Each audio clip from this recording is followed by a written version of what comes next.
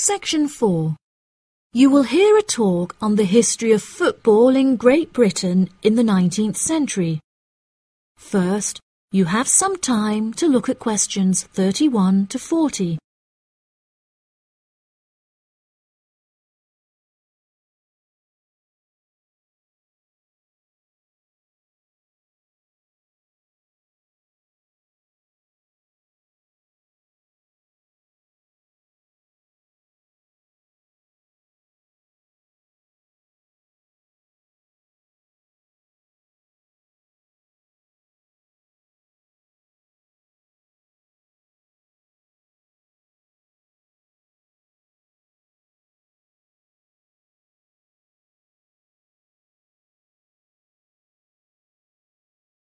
Now listen carefully and answer questions 31 to 40.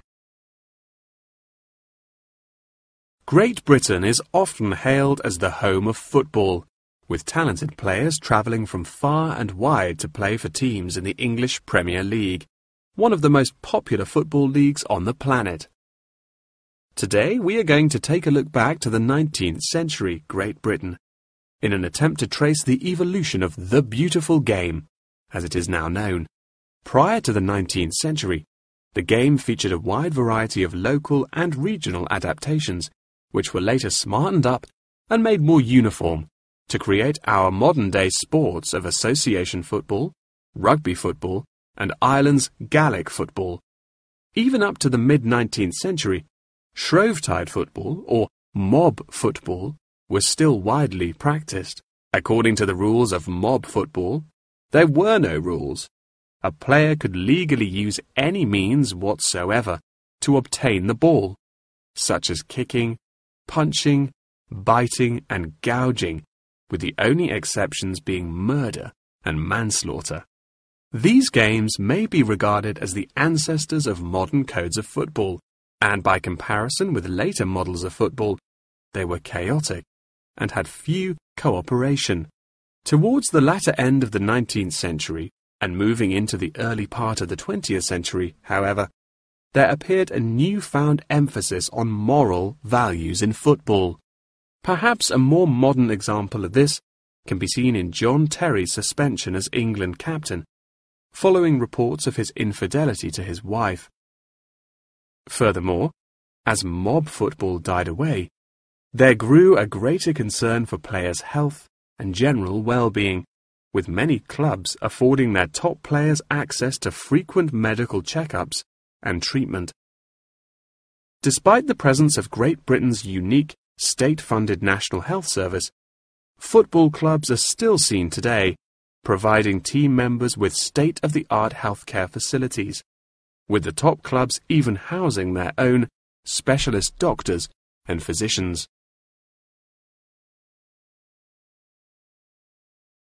Today, football is a key feature of school children's day-to-day education, particularly for boys.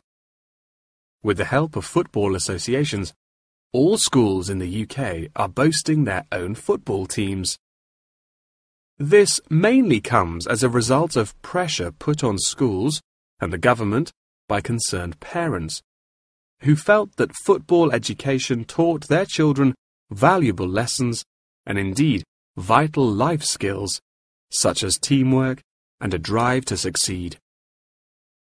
Nowadays, many of the UK's top football clubs provide training facilities and outreach programs in an attempt to educate the nation's aspiring youths. As I previously mentioned, it was only during the 19th century that football in its uniform concept truly began to emerge, with footballers previously playing according to their own versions of the rules. However, it was not until the early 20th century that different players actually began to play according to these standardized rules. Prior to the 19th century, football was played by all the major English public schools, including the likes of Eton College, Winchester College, and Harrow. In 1848, there was a meeting at Cambridge University in an attempt to lay down the laws of football. Present at the meeting were representatives of each of these major public schools, whom each brought a copy of the rules enforced by their own individual school's rules of football. The result of the meeting was what is now known as the Cambridge Rules, thereby uniting the rules from across the country into one simple document. However, the Cambridge Rules were not liked by all, and a new set of rules, Thring's Rules, compounded in the book The Simplest Game, became commonplace among dissenters. Across the country, improvements in infrastructure and public transport had a knock-on effect of dramatically increasing attendance to football games. Football quickly became a social event where spectators would meet friends, drink tea, and chat about the good old days.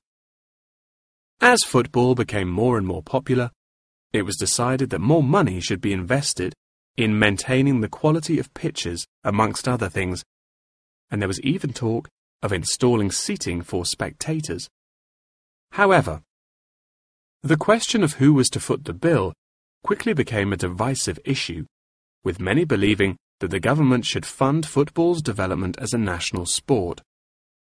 But in the end, the onus fell upon Britain's local and regional football clubs for the funding and development of the Football Association.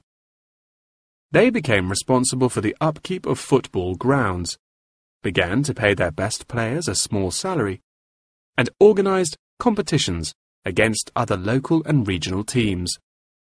And there began England's Football Association, or the FA, as we know it in its current form, the governing body of football in England. As the FA continued to grow and accumulate greater wealth, it was able to attract more and more talented young men from across the country, before finally accepting professional talent in the early 20th century.